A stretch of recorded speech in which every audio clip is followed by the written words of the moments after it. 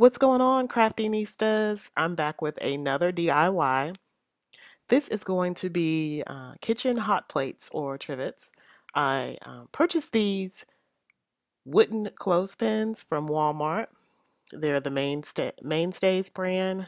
This is a 50 pack. These were 97 cents. I bought these so I can make trivets. I'm always looking for something to put hot items on so it won't ruin my countertops, and trying to be more economical when I need something. So I came up with this.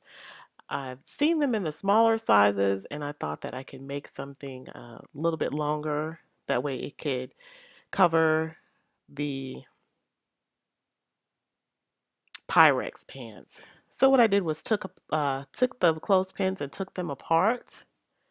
And then I just twisted the springs off. And now I'm just backing them up one against each other.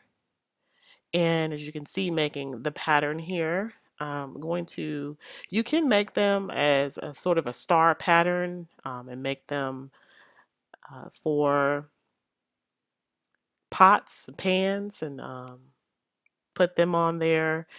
They'll cover them very easily. But like I said in this, I wanted something a little bit longer. So instead of making the full star, I'm just going to stop in the middle and then reverse and go the other way, and then do that one more time, reverse and stop and go the other way. So there's actually going to be three. So out of this packet, I'm not sure, you probably can make one or two, two or three of the stars, but like I said, you can make one of the big one. That's what I did here. So give me a thumbs up if you enjoy this tutorial, and if you're not a subscriber, go ahead and subscribe to my channel and become a craftinista. Goodbye.